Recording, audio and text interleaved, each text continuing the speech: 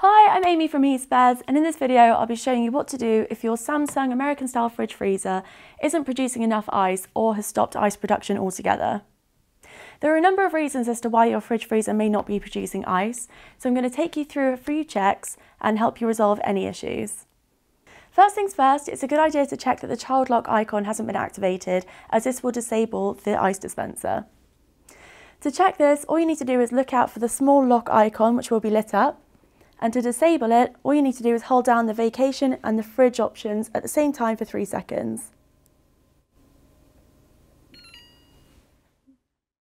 If the child lock isn't on, then the next thing to check is the fridge freezer door. The ice maker cannot dispense ice if the fridge freezer door isn't shut properly. Check that nothing's obstructing your door from closing, or that anything's fallen down the back of the drawers behind your fridge freezer.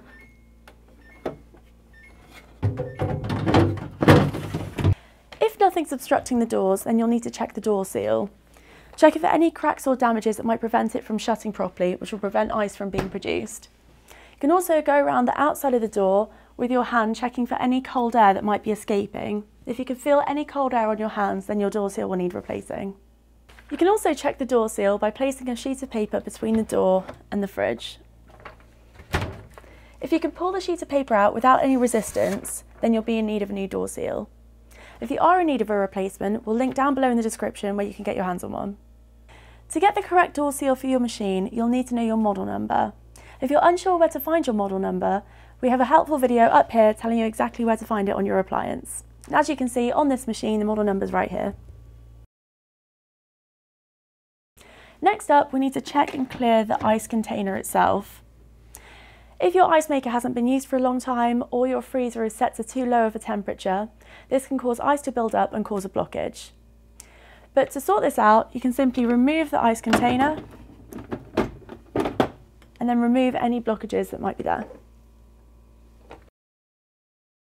If the ice in the container is clumped together, then tip the ice away into the sink and replace it into your fridge freezer to allow a new batch of ice to be made. As well as the ice container, ice can also build up underneath the ice maker too. Checking regularly and shifting the ice forward may correct this problem. However, it's important to dispense ice regularly to stop this from happening. If you know you won't use your ice maker for a prolonged period of time, make sure to turn it off by pressing this button until the ice off icon illuminates.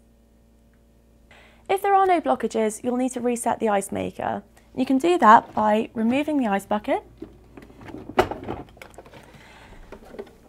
and locating the test button, which is a small rectangular button which can normally be found on the front, side or bottom of most models.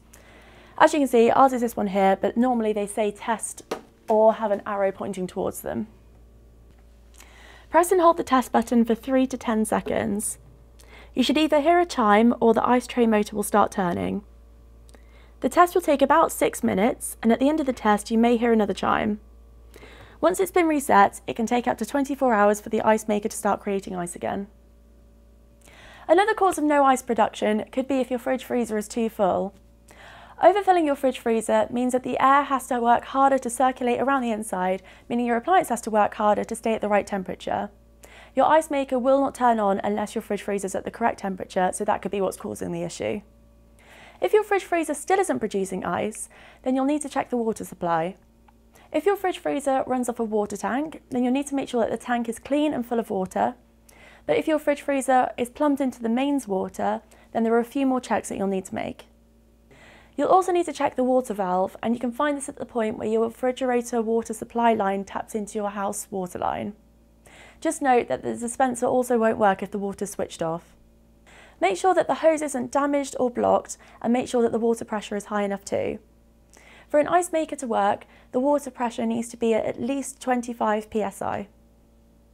One way to check if the water pressure is too low is to dispense the water from your ice maker into a measuring container for at least 10 seconds. You should get at least 150 millilitres of water, and if you get less than that, your water pressure is too low. A potential cause of low water pressure is a kink in the supply line or a clogged water filter in your appliance.